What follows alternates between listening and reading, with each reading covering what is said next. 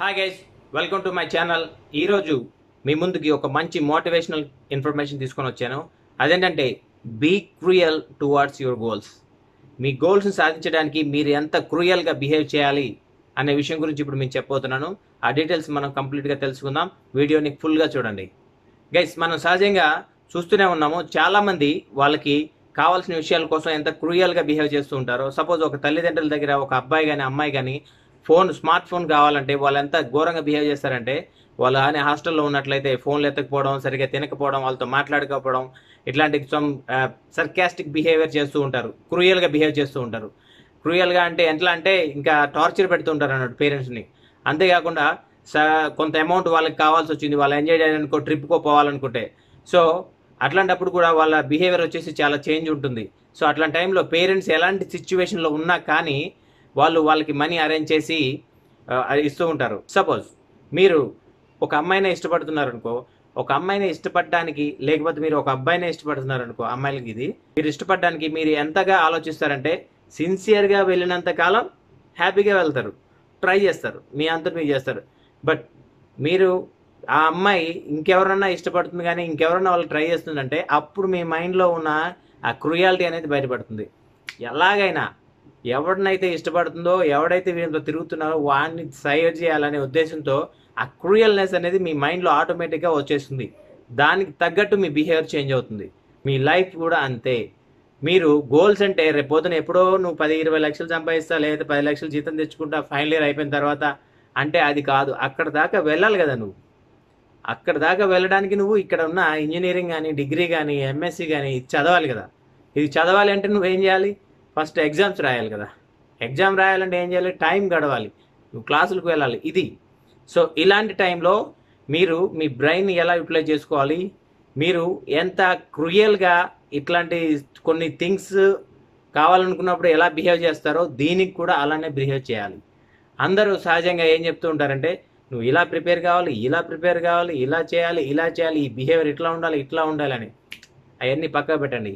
ఎందుకు అంటే అలాంటివన్నీ అందరూ చెప్తూనే ఉంటారు, అందరూ ఇలా వింటారు, ఇలా వదిలేస్తారు.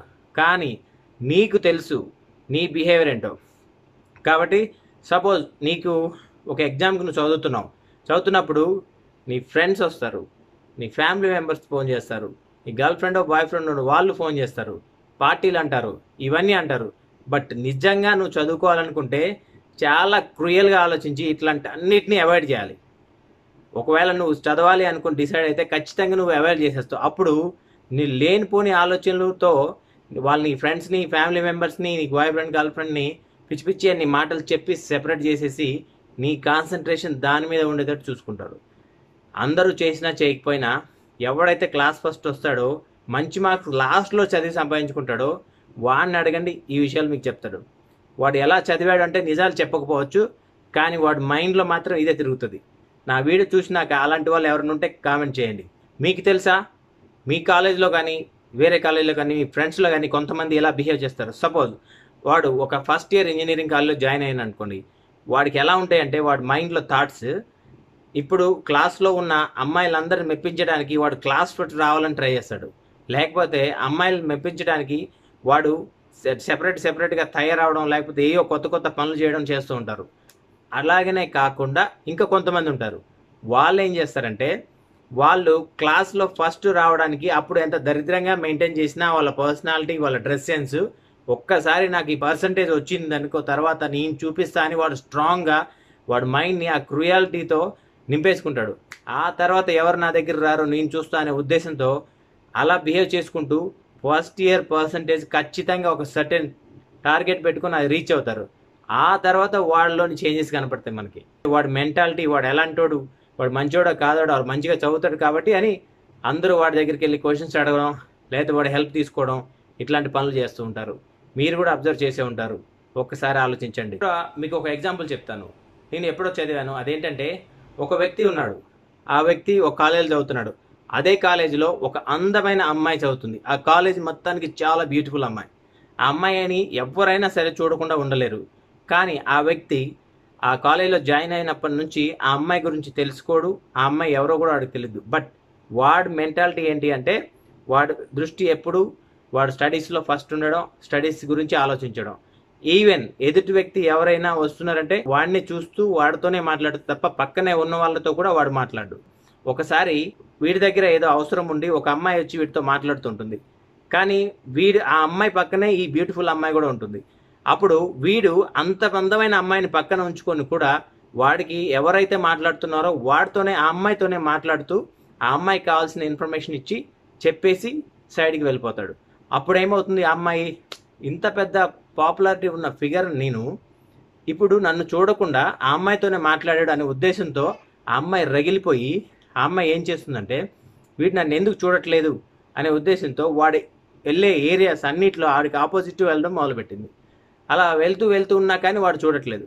అలా ఎలా వెళ్ళిపోయిందంటే ఆ అమ్మాయికి వీడు నా మీద కాన్సన్ట్రేట్ చేసేటట్టు చూసుకోవాలని ప్రతిరోజు చేస్తూ చేస్తూ వాడి వెనక తిరగడం మొదలుపెట్టింది. దానివల్ల కాలేజ్ మొత్తం ఒక ఇన్ఫర్మేషన్ ఏం పాస్ అయిందంటే అమ్మాయిని అందరూ చూస్తూ ఉంటారు కానీ ఈ అమ్మాయి వాడి కోసం వెళ్తుంది అని చెప్పేసి టాప్ అయిపోయింది. సో అప్పుడు మీకు అర్థమైంది ఏంటి, వాడి మైండ్ని ఎట్లాంటి సిచ్యువేషన్ వచ్చినా కానీ వాడు ఉన్న టార్గెట్ ఒక్కటే, క్లాస్లో చదవాలి, పైకి రావాలి, నేను ముందుకు వెళ్ళాలని ఒక క్రూయల్ మెంటాలిటీని మైండ్లో ఫిక్స్ చేసుకుని ఉన్నాడు. సో ఇలాంటివన్నీ లైట్ అయిపోయినాయి. ఇంకో ఎగ్జాంపుల్ చెప్పుకుందాం. ఇక్కడ ఒక పెద్ద ఆయన చెప్పాడు, సపోజ్ నువ్వు ఖాళీ మైండ్తో కూర్చొని ఉన్నావు, నీకు ఒక 5 పనులు నీ ముందు ఉన్నాయి, అప్పుడు నువ్వు అసలు ఏ పని చేయడానికి కూడా నువ్వు సిద్ధపడలేదు, కానీ నువ్వు ఏదో ఒక పని చేయాలి. అప్పుడు ఏం చేస్తావు? అప్పుడు ఆ పెద్ద ఆయన ఏం చెప్తాడంటే నీకు ఆ 5 పనుల్లో ఏదైతే అస్సలు ఇష్టం లేదో ఆ పని స్టార్ట్ చేయి మొదట అని చెప్తాడు. ఎందుకు అంటే నువ్వు మొదటగా అలా ఏదన్నా ఈజీ పని కానీ స్టార్ట్ చేసినట్లయితే దానివల్ల ఏమవుతుంది, నువ్వు త్వరగా చేయొచ్చు, త్వరగా కంప్లీట్ అయిపోద్ది, ఈజీగా ఉంది అని చెప్పేసి సరైన కాన్సన్ట్రేట్తో చెయ్యవు. కాబట్టి అప్పుడు సపోజ్ ఒక 5 రోజుల్లో చేయాల్సిన పని 2-3 రోజుల్లో ఫినిష్ చేసేస్తావు అనుకుంటావు, కంప్లీట్ చేసేస్తావు. బట్ తర్వాత నీకు రిజల్ట్ వచ్చినాక ప్రాబ్లం స్టార్ట్ అవుతాయి. అందుకే ఆ పెద్ద ఆయన ఏమన్నాడంటే ఏదైతే నీకు ఇష్టం లేదో ఆ పనిని మొదటి చేయమంటాడు. అప్పుడు ఏమవుతుంది, నీ కాన్సన్ట్రేషన్ మొత్తం ఆ పని మీద ఉంటుంది. సో అందరిని తిట్టుకుంటూ అన్ని సిచ్యువేషన్ అవాయిడ్ చేస్తూ కూడా నీ మైండ్ని నువ్వు ఖచ్చితంగా దాని మీద కంట్రోల్ చేసి ఆ పని కోసం ఉపయోగించాల్సి వస్తుంది. సో ఇది కూడా ఒక క్రూయల్ థాటే, ఎందుకంటే నీకు ఇష్టం లేని పని చేస్తున్నావు కాబట్టి. గైస్, ఇక్కడ నేను చెప్పాలనుకుంది ఏంటంటే సపోజ్ మీరు ఒక చిన్న టార్గెట్ని ఎంచుకున్నారు, ఈ ఎగ్జామ్లో ఈ సెమిస్టర్లో మీరు ఇంత పర్సెంటేజ్ తెచ్చుకోవాలి, లేకపోతే ఇన్ని మార్క్స్ తెచ్చుకోవాలి అని, లేదంటే నేను ఈ పని చేయాలని, లేదంటే మీ క్లాస్లో మీరు ఎవరైతే ఇష్టపడుతున్నారో వాళ్ళని ఈ సెమిస్టర్ తర్వాత మంచి మార్క్స్తో వాళ్ళ అటెన్షన్ నా మీద తెచ్చుకోవాలని మీరు ఆలోచిస్తున్నారు. అప్పుడు మీరు ఏం చేయాలంటే మీ అంతటా మీరు డిసైడ్ అయిపోయి మీకు ఎన్ని టెన్షన్స్ ఉన్నా, ఏమున్నా, ఎలాంటి సిచ్యువేషన్స్ ఉన్నా అవన్నీ పక్కన పెట్టి ఒక సైకోగాడ్ లాగా ఆ చదువు పిచ్చి అనేదాన్ని తెచ్చుకొని మైండ్లోకి దాని మీద కాన్సన్ట్రేట్ చేయండి. ఎలా కాన్సన్ట్రేట్ చేయాలి అంటే సపోజ్ మీరు చదువుతున్నారు, అప్పుడు సడన్గా మీ మైండ్లో పిచ్చి పిచ్చి ఆలోచనలు వచ్చాయి. It maybe romance, sex, cinema, లేకపోతే ఫ్రెండ్స్, పార్టీ, బీరు బాటిల్ ఏదో వచ్చినాయి అనుకోండి. అలాంటి వాటి గురించి మైండ్లోకి రాగానే ఖచ్చితంగా ఇది కాదు, ఇప్పుడు మనం ఇదే చేయాలనుకుంటే no, it's not at all possible. అప్పుడు ఏం చేస్తావంటే నువ్వు ఏవైతే థాట్స్ వచ్చాయో దాని గురించి ఆలోచించు, దాని గురించి ఆలోచిస్తూ ఉండు. ఎంతగా ఆలోచించాలి అంటే నీ మైండ్లోకి అది వచ్చి అది దొబ్బేసే వరకు ఆలోచించాలి. ఒకనొక స్టేజ్ తర్వాత ఎగ్జాస్ట్ అయిపోద్ది ఆ సిచ్యువేషన్, ఆ థింకింగ్. సో అలాంటి సిచ్యువేషన్ వరకు నువ్వు ఆలోచిస్తూనే ఉండు. It may happen in 1 hour, 2 hours, or 1 day or 2 days, what ever it is. ఆలోచిస్తూ ఉండు. సో దానివల్ల మీకు ఆ టైం ఒక్కరోజు వేస్ట్ అవుతుంది, కానీ మిగతా టైం అంతా మీరు హ్యాపీగా కాన్సన్ట్రేట్ చేసుకోగలుగుతారు. సపోజ్ ఏదైనా పని చేయాల్సి వచ్చినా కానీ ఆ పని చేస్తూనే ఉండండి, అయిపోయే వరకు చేస్తూనే ఉండండి. తర్వాత నీకు ఆ పని చేయాల్సిన పని ఉండదు. సో అలాంటి సిచ్యువేషన్స్ ఎదురైనప్పుడు ఇలా చేయండి. ఖచ్చితంగా మీ కాన్సన్ట్రేషన్ మళ్ళీ మీ స్టడీ మీదకి వస్తుంది. I'm sure about it. ప్రతిసారి నేను ఈ విషయం చెప్తూ ఉంటాను. మీరు ఏదైనా ఒక పని చేయాలనుకుంటున్నప్పుడు ఆ పని గురించి ముందుగానే కూర్చొని ఆలోచించండి, పాజిటివ్గా ఆలోచించండి. మీరు ఆ పని చేసేసినట్టు, ఆ పని చేసిన తర్వాత మీకు ఎదురయ్యే రిజల్ట్ ఎలా ఉంటాయి, మీకు పాజిటివ్ థింకింగ్లోనే పాజిటివ్గానే ఆలోచిస్తూ ఉండండి. అంతేగాని నెగిటివ్ థాట్స్ రాకుండా ఆ పాజిటివ్గానే ఆలోచించి దాని తర్వాత రిజల్ట్ మీరు వచ్చిన తర్వాత ఎంత హ్యాపీగా ఉంటున్నారు, ఎంత హ్యాపీగా టైం స్పెండ్ చేస్తున్నారు అనే విషయం గురించి బాగా ఆలోచించండి. It may be your exam, your semester percentage, are it may be your girl or bye, వాళ్ళతో మీరు ఎలా ఎంజాయ్ చేస్తున్నారు ఆఫ్టర్ ద రిజల్ట్ అనే విషయం గురించి ఆలోచించండి. సో ఇంత క్రూయల్గా మీ మైండ్ని మీరంతటా మీరే క్రియేట్ చేసుకోవాలి. అప్పుడే మీరు పైకి వస్తారు. ఈ క్రూయాలిటీ అనేది మీకు సంబంధించింది మాత్రమే. ఇది ఎదుటి వాళ్ళ మీద ఉపయోగిస్తే అది మోసం అవుతుంది. కాబట్టి అట్లాంటి మోసాలు మీరు చేయొద్దు. సో గైస్, ఈ టిప్స్ మీకు అర్థమయ్యాయి అనుకుంటాను. సో ఈ టిప్స్ మీకు కానీ అర్థమైనట్లయితే, ఒకవేళ వన్ ఆఫ్ ద పాయింట్స్ ఏదైనా మీకు కనెక్ట్ అయినట్లయితే ఖచ్చితంగా కామెంట్ బాక్స్లో కామెంట్ పెట్టండి. I will react to that. So guys, నేను ఒక ఫేస్బుక్ గ్రూప్ క్రియేట్ చేశాను, మోనికర్ వ్లాగ్స్ అని. మీకు ఏమైనా డౌట్స్ ఉంటే అక్కడ నన్ను అడగండి. అలాగే ఒక వాట్సాప్ నెంబర్ నా డిస్క్రిప్షన్లో పెట్టాను. ఏమైనా డౌట్స్ ఉన్నట్లయితే దానికి మెసేజ్ చేయండి. మీరు చేసిన వెంబడే నేను రిప్లై ఇస్తానో లేదో తెలియదు, but definitely I will give a reply. So guys, ఈ వీడియో మీకు నచ్చింది అనుకుంటాను. మీకు నచ్చినట్లయితే మీ ఫ్రెండ్స్ ఖచ్చితంగా షేర్ చేయండి. మళ్ళీ ఒక మంచి టాపిక్తో కలుద్దాం.